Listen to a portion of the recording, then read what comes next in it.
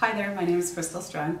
I am from the Vermilion Reservation. I was born in Virginia and raised on the Vermilion Reservation. My parents are Isabel and Ken Strong, and my grandparents are Ruth Ann and Albert Strong, and Tony Boney and Alice Burnside.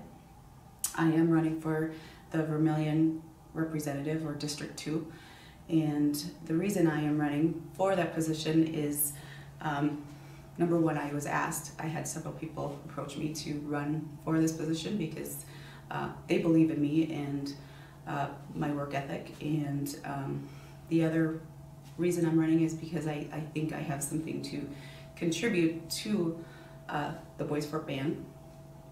And I have a variety of work experience.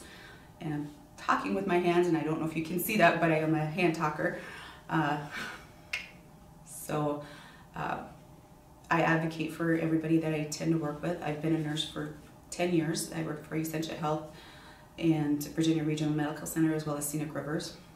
And before that, I was worked at the Boys and Girls Club in Vermilion, as well as being the Vermilion office manager and working at Fortune Bay as the executive secretary for a number of years. So I do have some experience in many different capacities, and I believe that can help Bois Forte get back on track.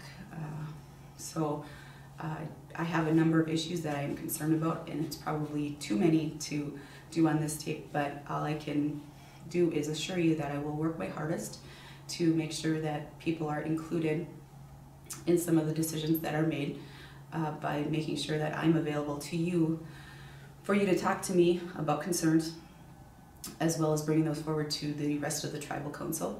And I will advocate for the best interest of the Vermilion residents, as well as the Bois Forte band.